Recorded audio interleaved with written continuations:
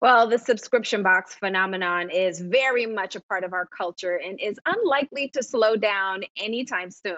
And they may be particularly helpful as summer vacation is about to start and parents are on the hunt for fun and educational ways to keep the kiddos busy and their minds flourishing all at the same time. Now, we have one such box for you guys to help with your quest, the Art Box from the Ann Arbor Art Center. So, joining us to talk about the Art Box is Marie Clough, President and CEO of the Ann Arbor Art Center. Thank you for joining us. Hi, Tati. Thanks so much for having us on today. It's a delight to have you. So, tell us about the Art Box.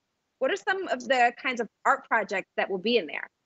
Well, so Artbox is our way. You can't come to us, so we're going to come to you, and we do this via Artbox. There are three kinds of art boxes.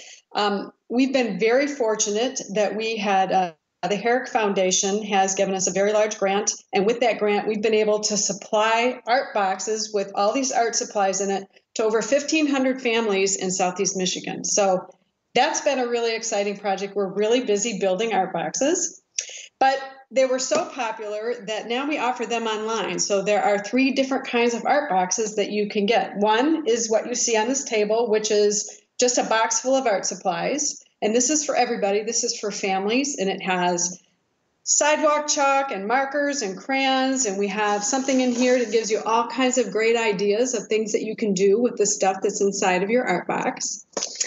We also have art boxes for adults coming soon. So we have a paint your own pottery. So you can go online and order that. And then you can paint it, bring it back to the art center, and we'll fire it for you. And then, most exciting, sadly, we, like so many people, we had to cancel our summer art camps. But you can't cancel creativity. So we came up with Artbox Summer Camp Edition. And so it's 6 weeks. Each box is themed per week. And you can order them online. And then when you join that week of camp, you have 3 check-ins. You come in 3 times a day. You check in. You get to meet everybody else who's in your camp, show the stuff that you're working on, get some help from the instructor. So anyway, we're very excited about everything that's happening with Artbox right now. That's very exciting indeed. But talk to us a little bit about why it's important to keep kids engaged artistically in the summer and beyond.